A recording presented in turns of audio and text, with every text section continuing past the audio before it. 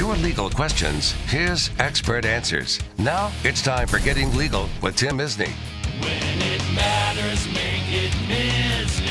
He'll make a pay. I'm sitting here with Tim Misny. He's the most recognizable lawyer in Northeast Ohio, and we definitely know your slogan, make 'em pay.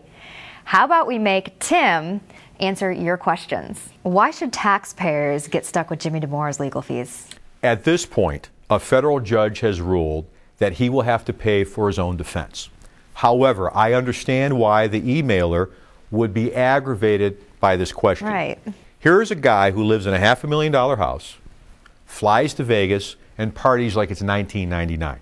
I could easily see Jimmy running out of resources and a federal judge having to appoint a lawyer at our taxpayers' expense. You may not like that, but that is our system, and those are his rights. There have recently been lawsuits against schools for bullying. Don't you think that's a bit much? Maybe, maybe not. I'll tell you this. If there are facts to suggest that any school knows that bullying is going on, and it is so serious that it could potentially cause a student to take his or her own life, and the school ignores it, I could never fault a parent for holding them accountable and effectuating change. Right. Now, I believe that you hold parents responsible for the children's character, and you hold the schools responsible for the student's safety.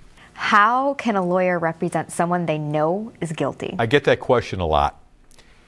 The job of a criminal lawyer is to hold the state to its responsibility. The state's obligation is to prove that the defendant is guilty beyond a reasonable doubt. If you'd like more information or even ask Tim Misny a question, you can log on to 19actionnews.com or tune in next Friday for more Getting Legal with Tim Misny. Thank you, Tim.